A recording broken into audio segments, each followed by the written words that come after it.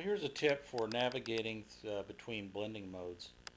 You probably know that when you have a layer here, and you can, if you turn this layer off, you'll notice that your blending modes are grayed out.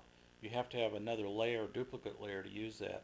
And also, I want you to pay attention. There's a watermark here. Okay, um, if you'll notice, the watermark has been brushed out, but I'm going to show you something here which is quite interesting. I'm going to go ahead and just make this layer active. Now, we all know that if you manually go through, a variety of these, you'll get a different effect.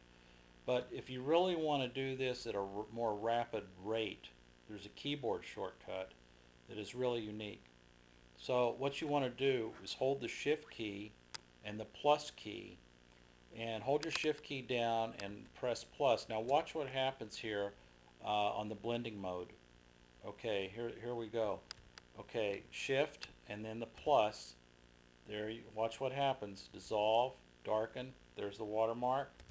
Multiply, color burn, linear burn, lighten, screen, color dodge, linear dodge, overlay, soft light, hard light, vivid light, linear light, pin light, hard mix, difference, exclusion, hue, saturation, color, luminosity. Now what you can do also, you can reverse it.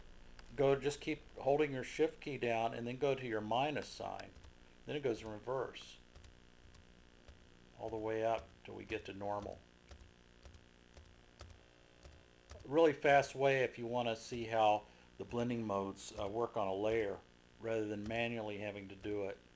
Okay, now the other thing is we remember the black and white screen or window, and I happen to have one here.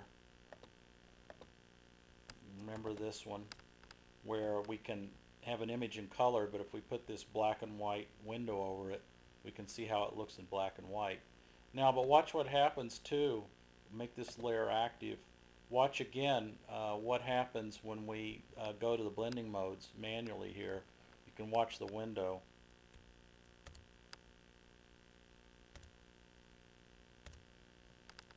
Notice what goes on even in black and white. If, if your image was in black and white, you were going through your blending modes, you can see a difference, of course. Pin light, difference. Goes through them all.